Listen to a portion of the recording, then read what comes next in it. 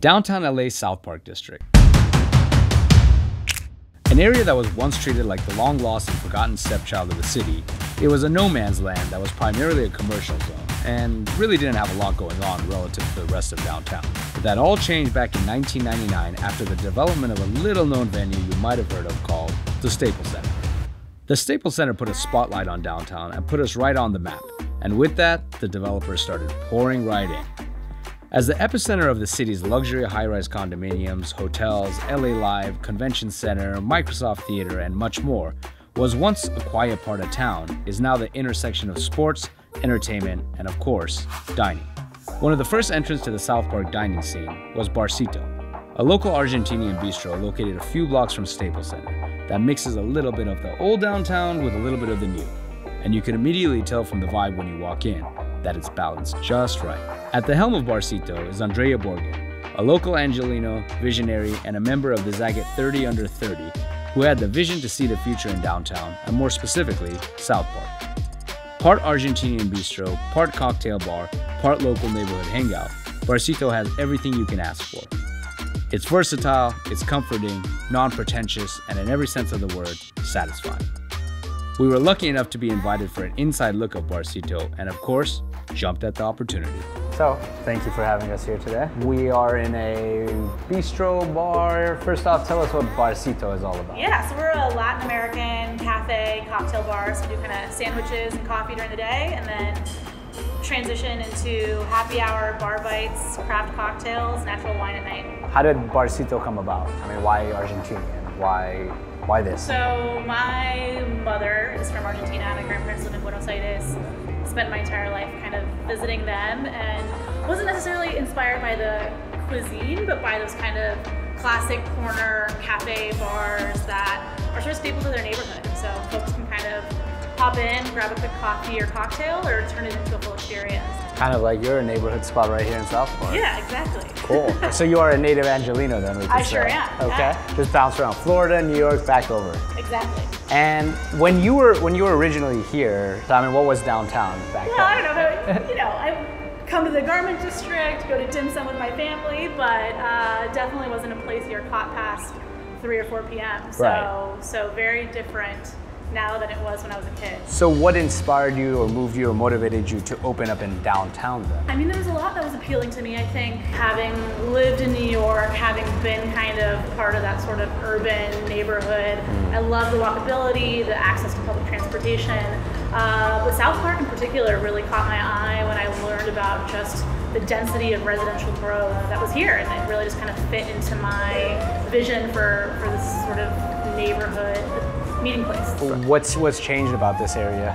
I mean, so much. You know, on our corner at least, we used to be surrounded by parking lots, which are all now luxury apartment buildings that are all open as of 2 weeks ago, which is pretty exciting. Yeah, even across the street. So it's been incredible to kind of, I mean, you know, being in a big construction site has its challenges, but hopefully we'll start to reap some of the benefits of that pretty soon here. Well, all right, let's get to, I don't want to say the main part, but the main part.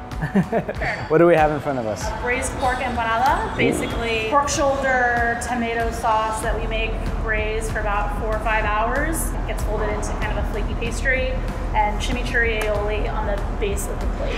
And this guy right here. Yeah, so we got fried chicken sandwich, brioche bun, house-made mustard aioli, buttermilk fried chicken, that cabbage, carrot, and then kind of pickled curtido slaw that's tossed in the tapatio honey. Wow. Do it? Let's do it. You start with that one, I'll start with this one. All right, game All on. right. Pretend nobody's watching, just eat.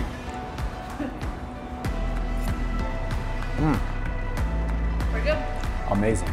It tastes like a mix of carnitas a little bit and like pulled pork barbecue. Yeah, some of those flavors. There's something sticking out of it though. It's not your typical empanada. Like Argentinians will come through the door and, you know, try our empanadas and they're like, this is different than anything I've ever tried. Fusion is good. I mean, I think fusion defines Barcito in general. You're part bistro, part cafe, part bar, part just Barcito. I guess that's what you are.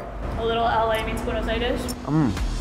All right, now I'm getting jealous of you eating that fried chicken. I gotta get a little piece. Switch. So you said a tapatio honey. Tapatio honey. I want to see how that stands tapatio out. honey, and then we toss a little of the pickling liquid in there as well. Wow, it looks kind of give it some amazing. acidity. Oh wow. That is amazing. I wanted to see how you would set this apart as a fried chicken sandwich. I mean, Talk to me. I'll talk to you after I eat. No. Because you have, obviously, the Nashville hot chicken places open up. You have Brody. You have the traditional, you know, fried chicken sandwiches. Now, I wouldn't say this is necessarily Argentinian, but it's your own little, I guess it's your own little take on it, but it definitely is unique. Ooh, more food. What do we have here? Provolone cheese, basically tossed in a breadcrumb mixture that's seasoned with oregano, fried, melty, gooey, pull apart, perfect for Instagram. Oh my God. Okay.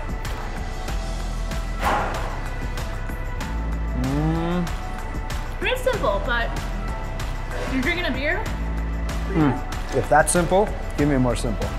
It is a little different than a mozzarella, stick mozzarella, but. yeah. And you said, what are these dipping sauces? Cilantro crema and a marinara. Ooh, let's try this. Beef empanada time. Beef empanada time. You took the words out of my mouth. Can you do us the honors of chopping into that? Yes, so. Yeah. It's like the ribbon cutting ceremony. Oh, wow. Cheers. Cheers.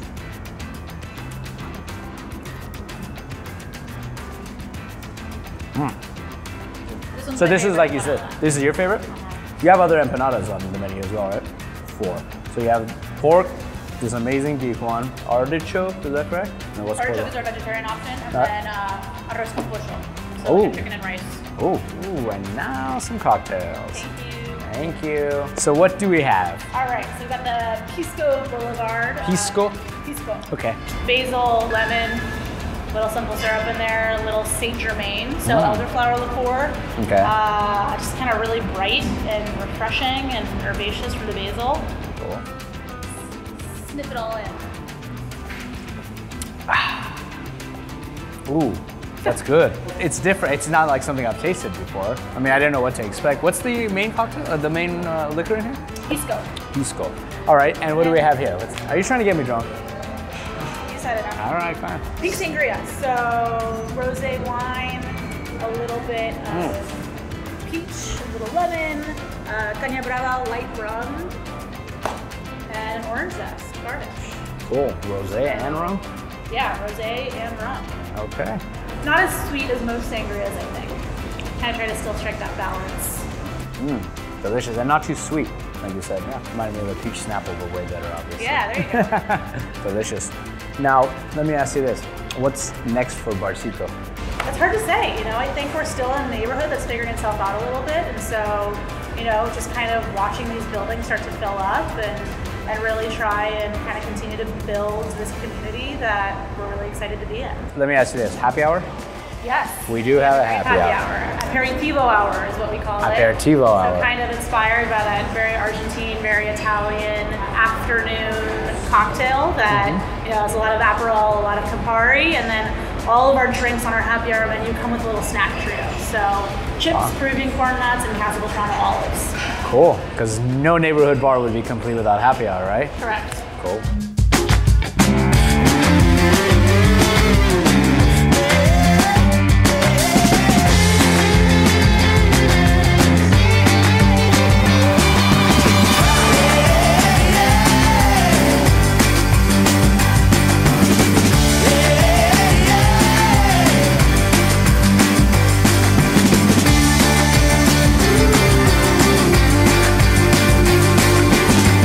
Thank you so much for having us. Yes, Thank you, yeah, ladies, for the happy hour segment.